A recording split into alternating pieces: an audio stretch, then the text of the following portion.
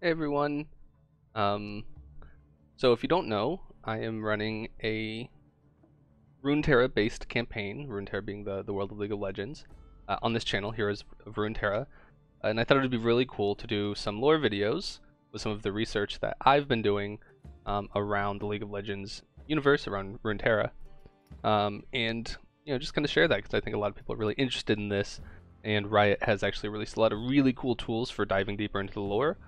Some of the information sources are kind of disparate, so I'll kind of sprinkle in some of what I've come up with and some of the decision making I've made along the way. And I do want to preface that this is not by any means, like, I'm not an expert in Runeterra lore, League of Legends lore. I'm learning this as I go, and so I'm kind of starting in the localized areas of my campaign and expanding knowledge out. So I'm gonna miss things, I'm gonna skip over things, I'm going to potentially even kind of morph things to fit the world that I'm creating for my campaign. So if you have any extra insights or anything like that and you want to share them in the comments, that'd be really cool. I'd love to learn a little bit more as well.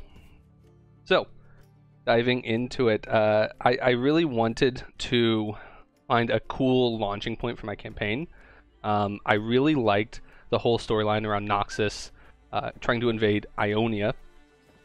Previously, this would be several years before the campaign started, and thinking that maybe Bilgewater had a major part in that, and that Bilgewater is kind of a staging ground for much of the Noxian invasions. So of course they can, get across here, but Bilgewater represents a potential threat in the area with their, pirate fleets and privateers and what have you. And so I thought it would be really cool if kind of going into potentially a second Noxian invasion, the Noxians actually came to Bilgewater and were trying to basically get all the pirates in the area to work for them. And they say, we'll pay you if you work with our fleet and don't help the Ionians. And for those of you who don't know, I'm using the League of Legends Universe interactive map, which is really cool, and you should go there and click around if you've never seen it. It's got great animation and information and all that sorts of stuff. So Bilgewater, Bilgewater is actually just one city on the Serpent Isles, and you can see the Serpent Isles here. The Serpent Isles are home to a group of people called the Buru, and they actually make up most of the population of the Isles, with Bilgewater being one small part of it. And obviously everyone's kind of heard of Bilgewater from dock gangs and monster hunters and pirates and traders and everything of that sort.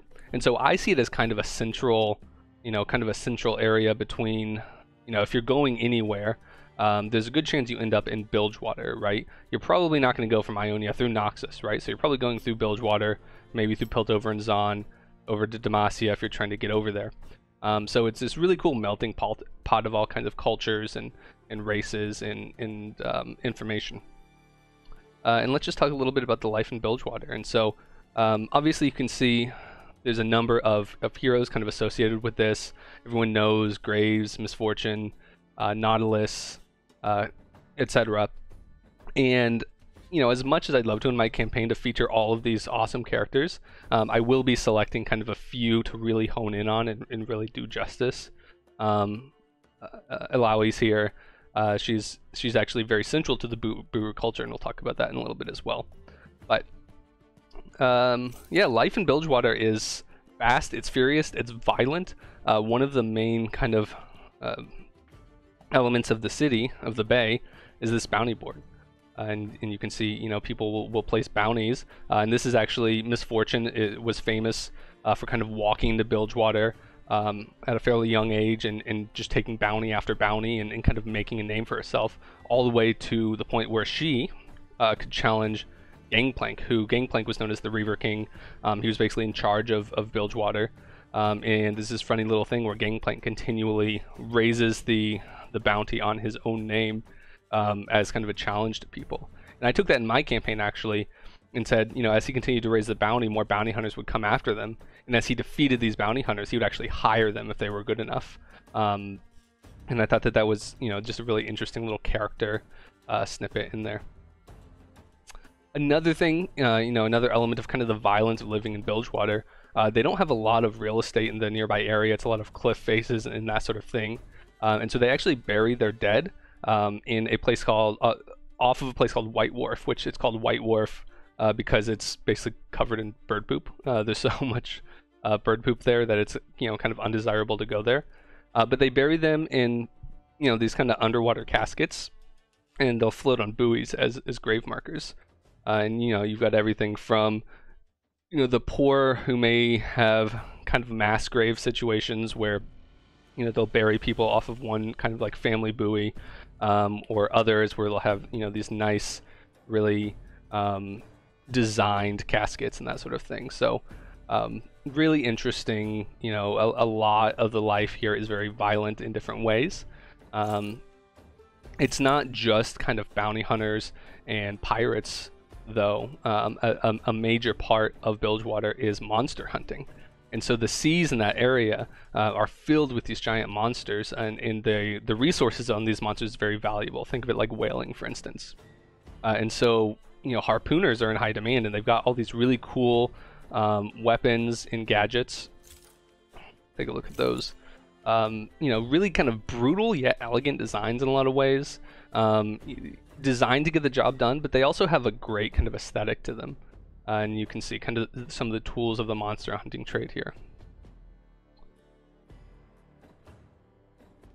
One really interesting thing, and so Miss Fortune, or Captain Fortune, being one of the major players in Bilgewater now, after she actually dethroned Gangplank as the Reaver King, and then now kind of plunging the city into a bit of chaos, which in my campaign is allowing the Noxians to come in and try to take some control of the city and leverage the resources of the monster hunters and the pirates as a sort of mercenary navy.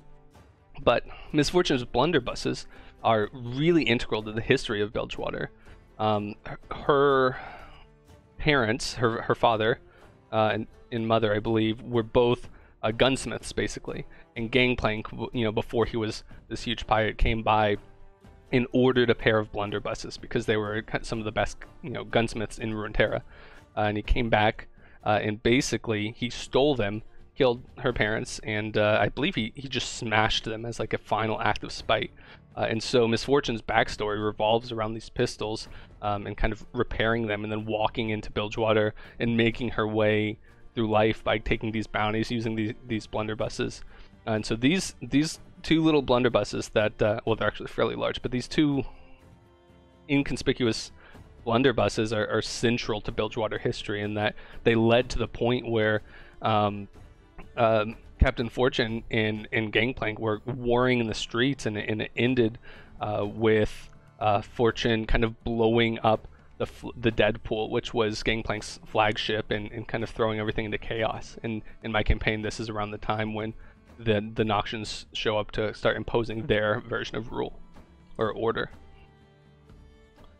And like I said, yeah, there's a lot of artistry and really cool aesthetic around the brutality of Bilgewater. There's a lot of they kind of take Buru culture and designs and iconography and kind of mix it with traditional pirate iconography and designs. And like I said, monster hunting is a major part of both Buru life and Bilgewater culture. It's central to their economy. And so there's these really cool, on the other side of the Serpent Isles, the Buru have actually developed these defenses against the monsters with these giant underwater horns that they'll blow to kind of ward them off. And their culture has been very kind of around these monsters, around the fact that they exist. Those would be the largest natural threats that they would taste traditionally. And you can see this cool amalgamation of like the ancient Buru culture with the new, like the steam technology and the hextech technology, and the new ways of hunting and fighting these monsters, and just how their culture is developed. And in fact, the monsters are so integral to their culture that they worship Nagakabaros, or the bearded lady, which is kind of a kraken serpent type creature. And that is central to their religion. In fact, the temple of the bearded lady, or the temple of the serpent, is in Bilgewater itself, at the very top. In fact, let me see if I can pull up a picture of it here. Yeah, so you can see right here at the very top, Oh, you can't see my mouse, but up in the top of this picture, you can see that temple. And this is actually where Illaoi, who is the kind of the high priestess of the serpent, or of the Kraken, she will test souls, and she'll, make sure people are worthy, and they serve as kind of a defense, even in many cases, against the encroaching of the Shadow Isles here. And so very recently, actually, this harrowing took place where the Shadow Isles kind of, the Black Mist kind of spread out, and Illaoi was a major part of kind of pushing all of that back. But yeah, but Bilgewater itself, like I said, is built around this amalgamation of the Buru culture, but also it's built of just kind of the resources that they had available. There's not a lot of natural resources in the Serpent Isles, and so the city is actually built out of like old ships and whatever resources they had. And so the lower you are, basically, the worse off you are. And so the lower elements, this would be called Rat Town, and that's kind of the poorest area of the city. You can see the slaughter docks over here, and we'll talk about those in a minute. And then the higher parts would be like the richer manors and mansions, and it gets fancier. You want to be high and dry, basically. At the bottom, there's dangers. There's sea monsters. There's wharf rats, which this is actually a razorfin, which is an adult wharf rat, but they're terrifying. And there's like just these packs of wharf rats and razorfins that will go through the streets, and they'll basically just attack people and kill them, and eat them. And let's see here. Yeah, like I said, you can see the temple here at the very top. This would be the Butcher's Bridge, and the entrance to Bilgewater Bay, where you would be able to, get to Rat Town or to the Slaughter Docks, which the Slaughter Docks are kind of the center of economy here in Bilgewater.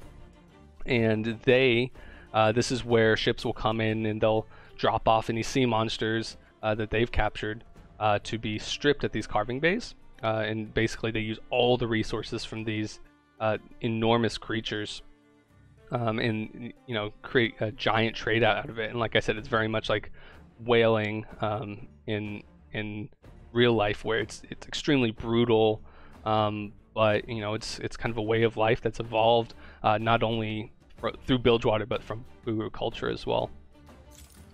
And so yeah, that's a little bit of a insight into Bilgewater. It's definitely not everything. I intend to spend some time maybe talking a little bit more about some of the individual champions and how that they fit into the grander scheme of Bilgewater. But I hope you enjoyed. If you're interested, make sure to check out my the campaign on this same channel. The first episode is out now. There'll be another one every Friday. So yeah, thanks for watching.